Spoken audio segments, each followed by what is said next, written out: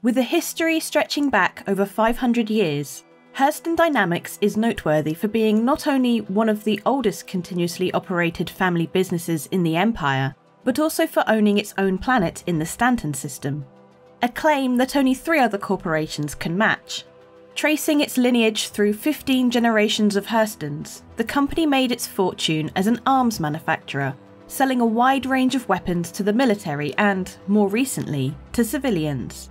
In addition, Hurston Dynamics produces many of the refined materials and components that other weapon manufacturers rely on. The saying goes that every time a shot is fired in the Empire, there is a good chance a Hurston is behind it. Even with centuries of recorded history, current CEO Colonel Gavin E. Hurston likes to claim that his family can actually trace its heritage back even farther to an 11th century weaponsmith renowned for forging swords. He even goes so far as proudly decorating his office with priceless relics from this era. However, most historians agree that the Hurston family as we know it got its start in the 25th century with company patriarch Solomon Hurston. In 2438, humanity made contact with an alien species for the first time. While the Banu would prove ultimately to be peaceful, the discovery that there were potentially other civilizations among the stars initiated a multitude of new policies for the UNE, including a drastic increase in military spending to prepare for worst-case scenarios.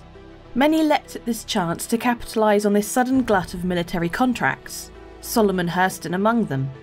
Earning a living as a middleman, Solomon didn't bother producing goods himself, but would instead bid on government contracts and source the supplies at a lower price, earning a profit on the difference.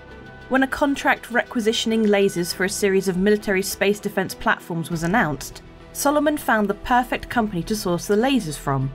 Cheap and up to spec, the only issue was the company was going out of business and wouldn't be able to produce enough lasers in time. He took a risky loan and bought the company, transforming it into Hurston Dynamics and marking the Hurston family's first foray into weapon production. Buoyed by the influx of government money, Solomon was able to turn a profit from the struggling weapon production facility.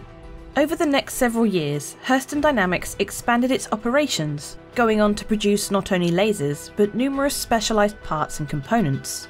Exclusively focusing on niche products that had few competitors, Solomon secured more and more contracts for his company. By 2460, Hurston Dynamics was a major military manufacturer and, to help him handle the company's swift growth, the extended Hurston family was brought in to manage operations. Hurston Dynamics would continue to expand, buying small companies, mines and suppliers in order to meet the demands of its large portfolio of government contracts. With each acquisition, a Hurston family member would be placed at its head to run it. Importantly though, while Solomon believed firmly in family first, he also believed in having to earn your place at the table. Hurstons were expected to work hard to maintain their positions or risk being cut out of the family fortune. Solomon's own son, Darrington Hurston, was a prime example of what could happen if someone proved unworthy of their birthright. The problem with relying so heavily on government contract bids is that in order to stay ahead, Hurston Dynamics had to ensure that it continued to offer the best price on bids while maximising profits. Darrington Hurston was placed in charge of a factory that produced mag resistors, but the cost of manufacturing them was so high that they were barely breaking even. Rather than trying to improve production methods or negotiate better material prices, Darrington decided to cut corners. This choice disastrously backfired when a railgun accident involving malfunctioning Hurston mag resistors took the lives of multiple Navy personnel. The response was swift, and Hurston Dynamics' reputation was nearly ruined, losing several important contracts. Darrington was fired, and it would take years for the company to regain the government's trust. Solomon swore that the company would never again sacrifice quality in order to make a profit, and the company has adhered to that in the centuries since. Instead, they have earned a reputation for cutting costs everywhere else they can, except for the product. One main method used over the years has been to utilise the most cost-effective production methods, no matter their environmental impact. Cited frequently as one of the worst polluting companies in the UEE, Hurston Dynamics began moving its operations to locations with fewer regulations, where it could legally use lower cost but environmentally unfriendly production methods.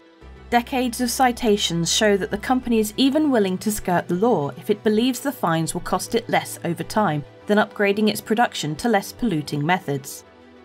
The other cost-saving measure Hurston is notorious for implementing is connected to its hiring practices.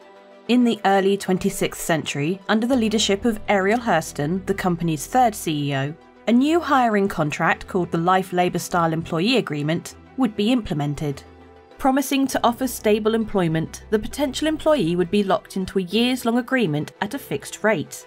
While it would seem attractive at the time to have a guaranteed job for years to come, the employee would have little hope of advancement and no option to leave the company without paying an exorbitant cancellation fee.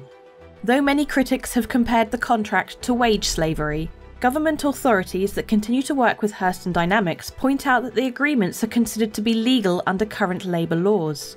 Despite the questionable labour and environmental records, Hurston Dynamics has decades of growth and prosperity, leading eventually to the company's most ambitious expansion project, the purchase of Stanton 1. In 2853, lead researcher Aberdeen Hurston helped the company secure an extremely lucrative contract to produce antimatter warheads after the former supplier had a containment breach at its main facility. Within a few short years, this new department would prove to be one of the company's most profitable until it ran into a serious roadblock when a regular source of refined antimatter was unable to be secured. After being denied access to material being produced at Quarterdeck's prison refinement facility, Hurston began the arduous process of constructing refineries itself. Because antimatter is extremely dangerous to handle, there are severe restrictions on where facilities can be located, and numerous laws regarding their operation that makes them costly to operate. In order to return to profitability, the company needed a better solution. One presented itself in 2865, when the UEE announced that for the first time it was making planets available for private purchase. The 4 worlds of the Stanton system were to be auctioned off, and Magda Hurston was convinced that Hurston Dynamics needed to own one of them. With its own planet, it would be self-governing and no longer subject to the same restrictions that had stymied it elsewhere.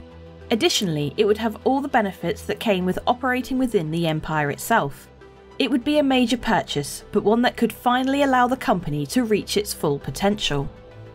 So, with a vote of 5-3, the Hurston Dynamics board heeded Magda's advice and purchased the rocky super-Earth Stanton 1. After minor terraforming to bring the world up to habitable standards, Hurston moved in and began working towards getting a full return on its considerable investment. Now CEO, Magda led the way on constructing massive mining operations across the planet and saw the establishment of a brand new antimatter refinery. Facilities that would have taken years to construct under full UEE regulations could be built within months. Following the economic theory that the planet was only losing value every year thanks to inflation, Magda believed it was important that value be recuperated as quickly as possible. Any areas that were deemed to have little resource value were repurposed for factories, research centres and weapon testing, or in the case of one particular large swath of land, made into the planet's capital city, Lorville. The urban sprawl of the city houses almost all of the planet's population and workforce, with the massive Hurston Dynamics central tower overlooking it all as a monument to the family's legacy. Though only there a few short decades, the company's impact on the planet can already be seen. Environmental activists are protesting the pollution spreading across much of its surface, while labour activists protest the conditions under which Hurston employees toil. Yet, at the heart of everything stands the Hurston family's undeniable success, built upon generations of hard work and amazing business acumen. Greetings, citizen. I am NordVPN Man, bringing the justice of cybersecurity to the world. I protect you from ads, trackers, and malware. I punched a guy so hard once with security features that I knocked him back in time. He was able to use the knowledge of the future to become incredibly rich and wealthy. He bought like 10 subscriptions to nordvpn.com/BoredGamer after that. Really smart guy. Another time, I prevented a hacker from snooping at your IP address by taking off his hands. You can't hack with no hands. Probably. Anyway, you should get NordVPN, otherwise the terrorists win. Every month we have a giveaway. For July 2022, we're giving away a Hull A cargo hauler, as well as a Nomad multi-role freighter. That Nomad also comes with a hovercraft bike. So there's 2 lucky winners this month, and both of those packages contain access to Star Citizen. Comment on any of my videos during this month to be in for a chance of winning that, and check the description down below for more details. please consider becoming a Patreon or channel member with the join button under my videos. This nets you a variety of exclusive extras, badges, influence on the channel and content and special videos, as well as helping us produce daily content. Thank you very much for watching. Please take care, and I'll see you in the verse.